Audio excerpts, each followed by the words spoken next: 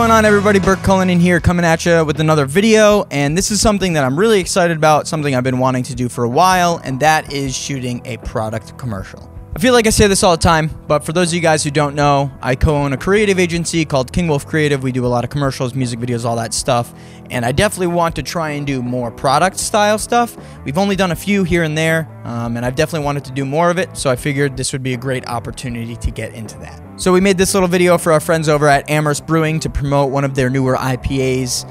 So I'm going to show you guys that spot, and then we'll talk about the process and show you some behind the scenes from that shoot.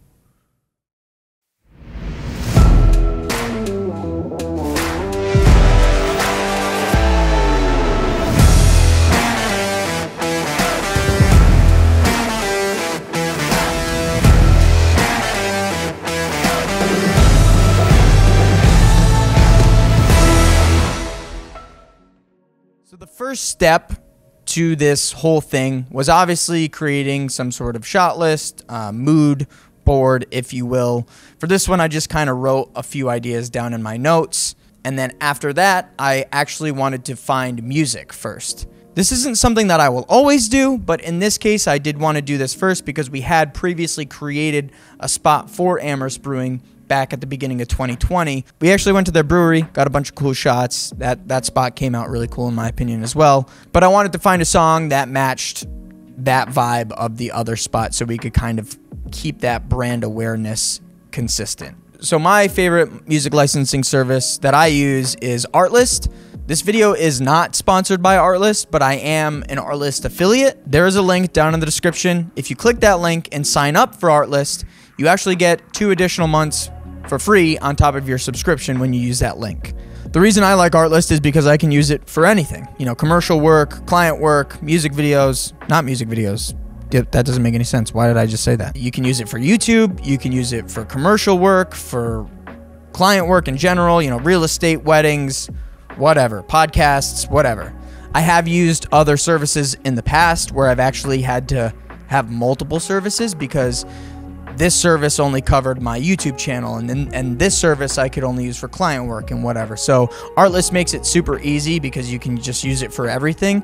It's a great price, and their library is phenomenal. Got the music done, got the ideas that I'm going to do with this video.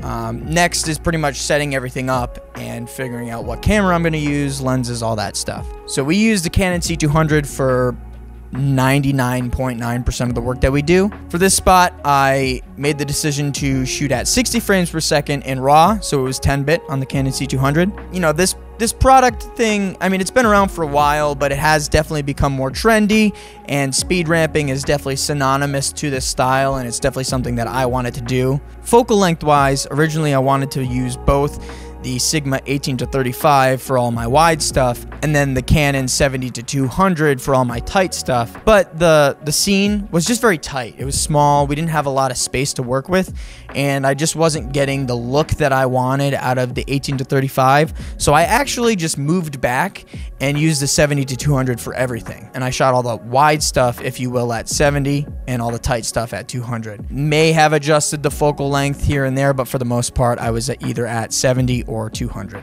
Lighting wise, pretty simple setup. Used the 120D, through silk overhead. Used the Quasar as, I guess, technically a key light, but more or less fill. And then we used 2 Yongnuo YN360s on the background to spill some RGB light.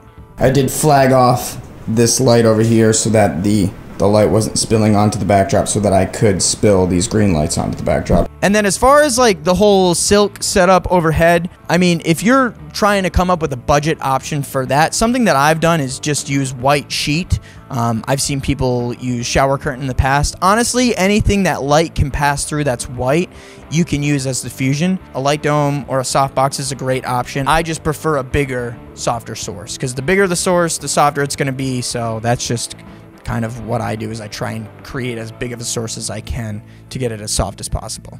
And then the only other tools really that we used would be the Lazy Susan, which is a great tool. You should definitely get one of those if you're doing any sort of product stuff. I'll leave a link down in the description for this as well. This one that we have is just 1 speed. I think there's other ones that you can get that have multiple speeds, but really for what we're doing, we only need the 1 speed, especially because we're speed ramping, so it doesn't really bother me. And then obviously, since we're doing a beverage, you have to get condensation on the can. We didn't have an empty spray bottle in the office, so I actually just took the top off of a Windex bottle and just sprayed it out until all the Windex was out of this little straw thing. And then once it was out, I filled up a cup of water, plopped that in the cup, and it was good to go.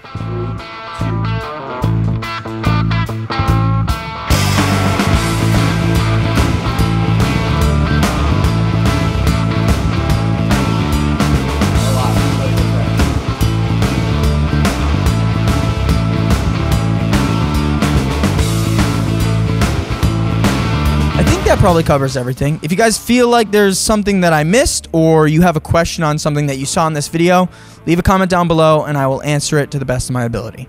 But until next time, thanks so much for watching. My name is Burke Cullinane, and I'll see you soon.